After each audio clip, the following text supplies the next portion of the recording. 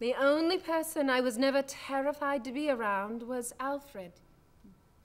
First time I saw Alfred in a play, it was a drawing room comedy. He had his back to the audience. A maid entered and said, "Your letter didn't come, sir."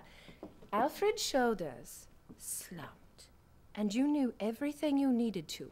Later in the play, Alfred's back was to us again. A maid enters and said, "Your letter's come, sir."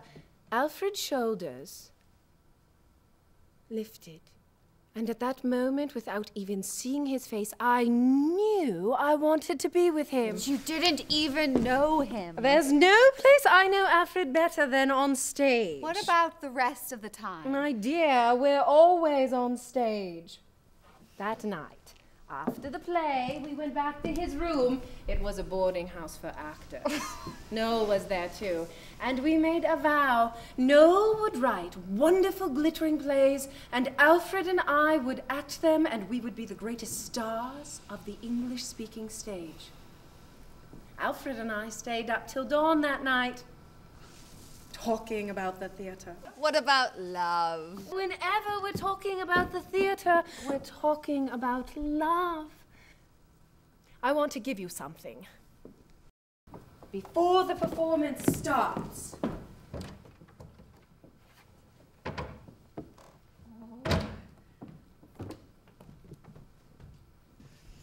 Open it. Oh, it's gold. Yes, and pearls. Just a few. You and Alfred have been working together so well. Such long hours. And I was so beastly to you the other day. It wasn't your fault. It's this play. I just know they're going to despise me. Who? The audience. They won't like Arcadia, I can feel it. It's simple for you, for Nina, I mean. Audiences always like the pretty young thing, full of hopes and dreams, etc. The fourth act isn't so simple. That's because you're afraid of crying. How did you know? The way you reacted when I said Nina had cried on the way. I've never cried on stage. Or off. I wouldn't know how to do it.